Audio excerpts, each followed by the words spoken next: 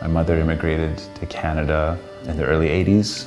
The first place she called home was LaSalle. She had a 1.5 apartment on Shevchenko, and that's where I was pretty much born. I was born in LaSalle Hospital, and from being a kid in that neighborhood to a teenager, to going to high school there, and my first job. That's where all those strong, the most important memories, career aside, like those real memories, those real friendships, family, basically becoming a little person, are all influenced by that neighborhood and the multicultural aspect of it. I think it really made me who I am. My name is Fluke. I'm 38 years old. I'm a mural artist. Here we are, almost 30 years later after I started painting, and we're taking the time now to showcase a snapshot of LaSalle through this public art initiative, and it's really important to me because it comes with a lot of memories and emotional baggage from my experience, and I think it's needed, it's meaningful, and it's a good time.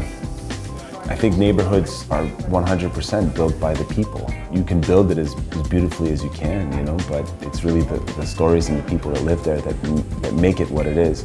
And to have the privilege to even just showcase a little bit of it, to kind of start off this storytelling process, to be there in the beginning for me is extremely important. The primary focus for me was to showcase certain elements that are, authentic to the neighborhood. Aesthetically, anybody can look at the wall and be like, oh, this is a great wall, whatever, but for those who actually are from that neighborhood and that know what this building means or where this flower grows, it really touches home a little bit more,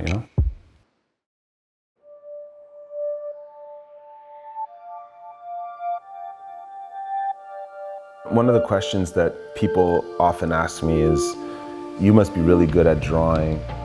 I don't draw, and I don't do well on computers. Since I was a kid, I had a learning disability and heavy dyslexic kind of mindset that prevented me from concentrating on smaller tasks. And I did relatively well when my entire body was engaged. I basically started drawing on walls on a larger scale because it involved moving my entire body. Working on that scale is natural to me. It's how I express myself.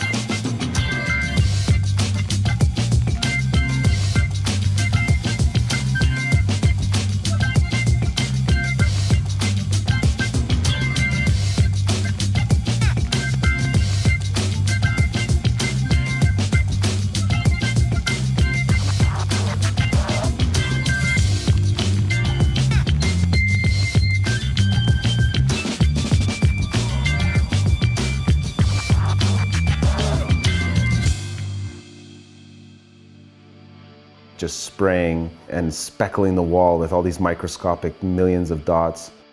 It's coming out of there in this randomized pattern, just hitting the wall. There's something very unique and special about it, almost therapeutic.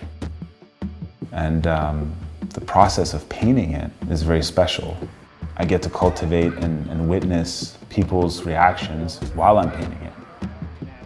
Every day, I get to speak to people who live there and people who have an opinion, and people are happy to see the change, and this dialogue is really part of the process. It's almost just as important as the art piece itself. A lot of people in my life, including my siblings, my parents, cousins, my childhood friends, a lot of those people actively contribute to the community.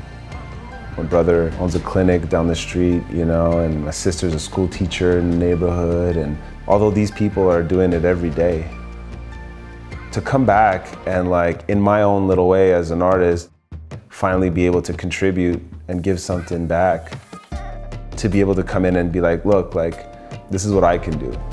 That means a lot to me. It makes me feel part of that community.